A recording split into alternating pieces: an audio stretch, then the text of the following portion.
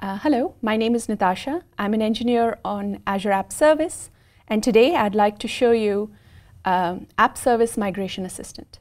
So Azure App Service is a fully managed platform that allows you to deploy your code and run your application at scale without having to worry about infrastructure problems. There are a few ways you can migrate your applications over to the platform. One is if you already have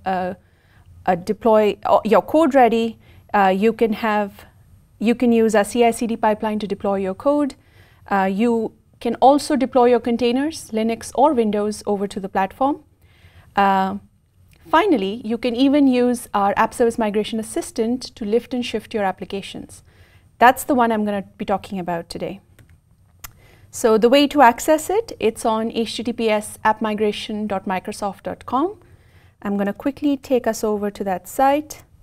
When you come here, we have an assessment piece on this application where if you have an internet-facing application, you can quickly assess what technologies, what frameworks it's using, and more importantly, if this application can be lifted and shifted on Azure App Services. So let me enter a domain, target.com, and within seconds you will see us returning all the supported, actually we detected all the domains for this application, and then we are returning information about the framework this application runs on, the hosting platform, the web server details, and you can have more details as well if you want to. And super importantly, we have actually analyzed this application against our top about 45,000 applications is our sample set to determine if applications like this are already hosted on app services and if they run well. So you notice here we have determined that target.com can fully work on Azure App Services. So now you can actually start the migrating process by clicking this button here. You would install that particular App Service Migration Assistant on your server. This is your IIS server, so the server where your application might be hosted on. We do run as administrator. So for example, when you run this application, you will see we are running as administrator, and we are quickly scanning your IIS server to determine which sites might be running on your platform. So look at the local host site I already have provisioned for this demo. It is an ASP.NET site that is working with SQL database. So coming here, this is the site that App Service Migration tool has figured out exists on the platform, on the local VM. By default, we are collecting telemetry from this tool, but customers can choose to skip it if they don't want to send us the telemetry, though please don't. If you do select a site, we run an on-prem readiness check on the site's content and configuration.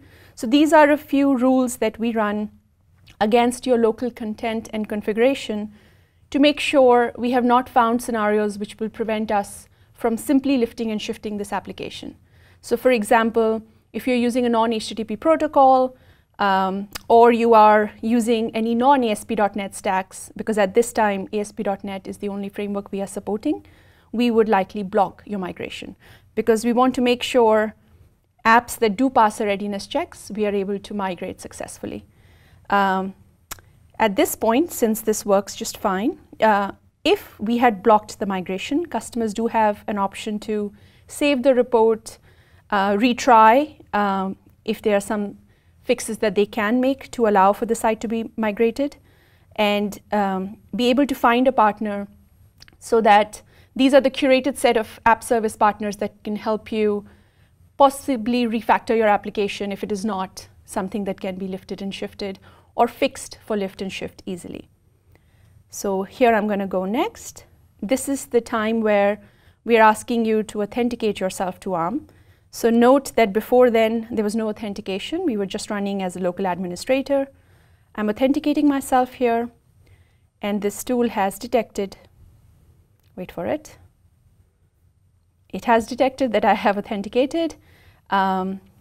It's figured out all the subscriptions that are running on my account, and I'm gonna create a new resource group. and a new site. We'll pick a region for you, but the customers can choose to select another region if they want to deploy their application. So note that we detected there is a database with your application content. There are two options at this point. We have a Learn More document link to explain. One option is customers can use the Azure Database Migration Service, so skip the database setup from us and instead bring their data separately using Azure DMS.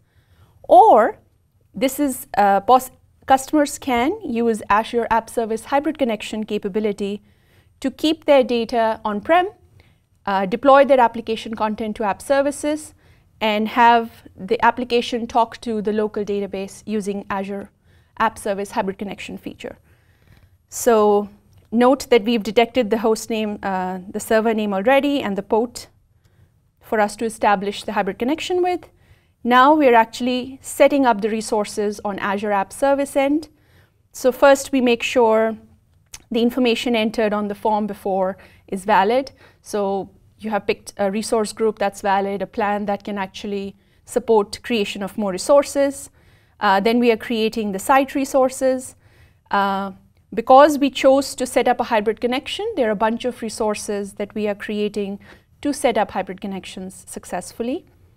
And after that, we are going to serialize the content on your machine for default website and set up zip deploy for your content. So hybrid connection setup is the longest step in this entire process, but by longest, really it's still a few minutes. Of course, the size of your site will determine how long it will take for us to serialize, zip it, and publish it. But you can see all of this gets done super quickly. So we do make sure that you have Hybrid Connection Manager set up on your machine. We have now added, when this step is done, a connection string on your local Hybrid Connection Manager so it can talk to the app service we just created. And voila, we're done. So now if you go to your website, this is the part where this application is hosted on Azure App Service. It's in ASP.NET, so you're seeing a cold start. And it should be using hybrid connection to talk to the database that we left behind. And look at that, it works just fine. Okay, so just to summarize, what you saw us showcase was an App Service Migration Assistant, which helps you assess your application. We have an online assessment tool that helps you assess your internet-facing applications to determine if they would be good lift and shift candidates and will work on Azure App Service.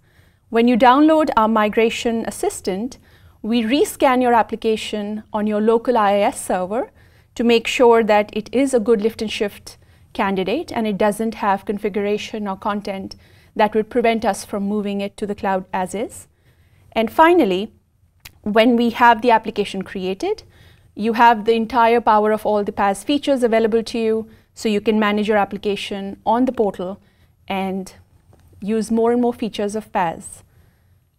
That's it from me. Thank you so much. Thanks for watching, and have a good Microsoft Build 2019.